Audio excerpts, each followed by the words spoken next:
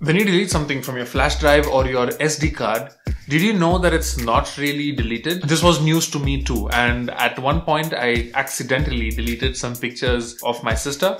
She was just being so understanding and kind and loving about. Do you have a saintly sister or brother and you feel guilty for doing what you did because they didn't yell at you?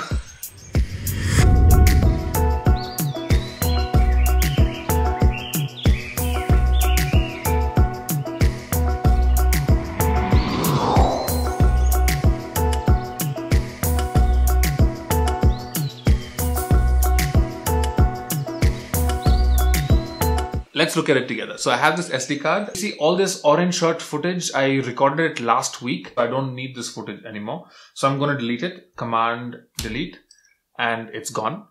But is it though? If I went back to the properties, get info, I do see that it's gone. But if I just opened up the trash, you'll see that when the SD card is still inserted, it's still in the trash. And if I eject the SD card, it's not in the trash anymore. So in a special place in the SD card, the footage is still there and it's called trash. So it's never really deleted.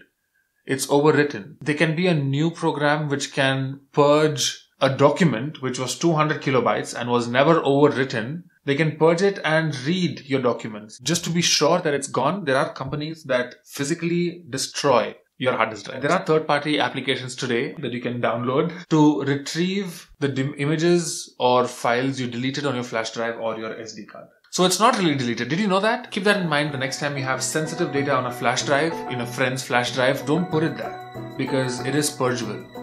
I'll see you guys in the next one. Keep learning.